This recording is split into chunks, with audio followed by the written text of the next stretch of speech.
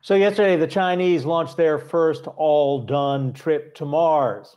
Been there, done that for NASA, right? But one thing that has been done first in the United States as well is private space. And roughly 6 weeks ago, the SpaceX Dragon capsule, renamed the Endeavour, delivered two astronauts to the International Space Station. I had the opportunity to speak to those astronauts, Doug Hurley and Bob Behnken, as well as the ISS Expedition 63 Commander Chris Cassidy, a little bit earlier today.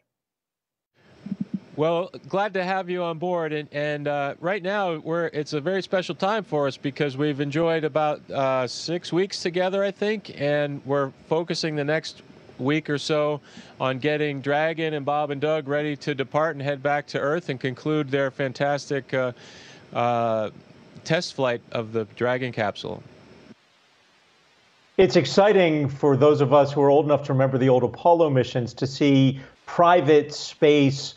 I'll call it exploration, but I'm curious, Colonel Behnken, what was it like? You've been on shuttle missions before. What was it like to be aboard the SpaceX Dragon capsule, or the Endeavour as it's been named, right?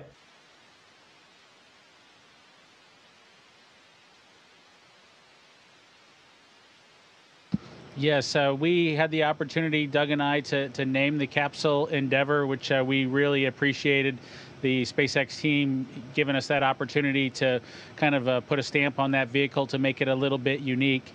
For both of us, it was really remarkable to kind of come so many generations forward in terms of spacecraft development. The shuttle, as you probably know, was designed and really built on 70s and maybe even 60s era technology, whereas the Dragon capsule, both the parts that you can't see because they're behind panels and the parts that we do interface with, the touch screens and the handful of buttons that we have, are just decades advanced from what we had seen before on our previous flights. And so it was just remarkable to get a chance to fly on a vehicle that was so much more modern and so much cleaner, if you will, focused on the design of getting a vehicle to the International Space Station and back. The shuttle had a lot of capability, pickup truck sort of a capability for hauling things into space, but a lot of those features we didn't use on every mission. And the Dragon is really sleek and purpose-built for what it did to get us to the International Space Station. Really remarkable. Colonel Hurley, you flew the last shuttle mission and you flew this first private capsule mission. What's different about previous experiences you've had in space, especially as you get ready to pilot this thing back to Earth in roughly about 10 days?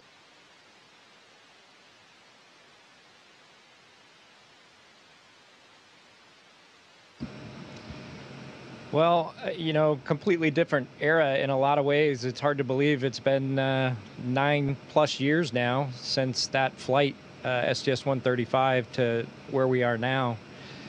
You know, that mission itself, there was a lot of final or last events that we had on the lead up to the launch. And then, of course, when we returned home, that was it for the space shuttle, an incredible 30-year career. And now this being the beginning of the new era where we have private partnerships providing vehicles for NASA to fly to and from the space station, and also contributing as we go forward out into the solar system to the moon and Mars. So it's kind of a neat way to see how things have developed in that 9-year span. And I know it sounds like in some ways 9 years was a long time, but to get where SpaceX has gotten with a crew on board space station 9 years later is pretty impressive. And just to be a small part of it, you know, it's a huge team at NASA and at SpaceX that made all this happen. And then the other big difference, I think, for both Bob and I, being veterans of shuttle flights, is just the opportunity to experience a long duration flight up here with Chris and be a contributing member of the ISS, and you know, whether it's maintenance, science, these guys did 4 incredibly successful spacewalks, and then now kind of packing up to head back home and conclude our test flight. It's been just an incredibly different experience, but rewarding just the same. Commander Cassidy, for those of us who were little boys and cheered those Apollo missions and are still have the little boy excitement, how long until we're back on the moon, do you think?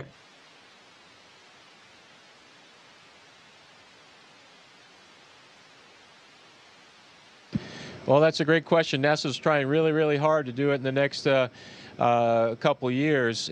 We got our work cut out for us, and the country's going through some difficult times, as the whole world is. So it'll be I'm sure some priorities that have to be decided upon in our nation's leadership in terms of funding, but the technology for us is there. We have that in our grasp, that we can harness the smart minds of the commercial partners as well as the NASA team, and get on to the surface of the moon as soon as we can. I don't think that the three of us, our size 11s, are going to be walking on there, but somebody that we work with right now will be walking on the moon for sure. Colonel Benkin, I know you just completed a spacewalk. I ask this with all sincerity, knowing that you all have fighter pilot training. How do you do that without losing your cookies?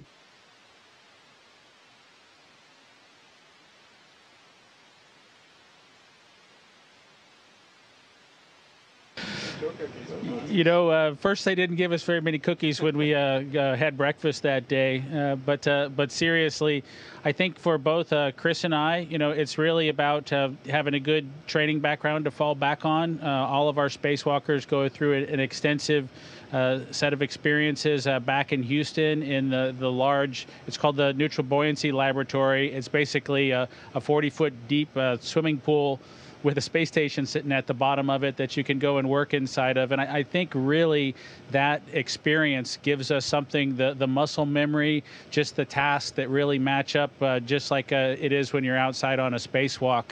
We also have some virtual reality gear back at the Johnson Space Center where we can put a headset on and climb around on the exterior of the space station. And I'll tell you what, that virtual reality headgear is more likely probably to make any of us nauseous than the actual spacewalk experience. And so going through those events is really good training, and they do an awesome job of preparing us to just be comfortable while we're out there. I will tell you that both Chris and I remarked on some of the work sites that we had were pretty far out. I know other astronauts have been out to the edges of the space station before, but it really is something that you're aware of, that you are on the very edge of the space station. Some of the signs out there say dead end, and it's true that you don't want to keep going in that direction unless you really know what you're doing. But just a lot of training, and that really set us up for success. And final question for you, Colonel Hurley. I cheered watching you fly to the International Space Station. I will cheer when you are home safely. It's the first time, though, that a private spacecraft will have completed this launch and then return to Earth. Are you nervous in any way?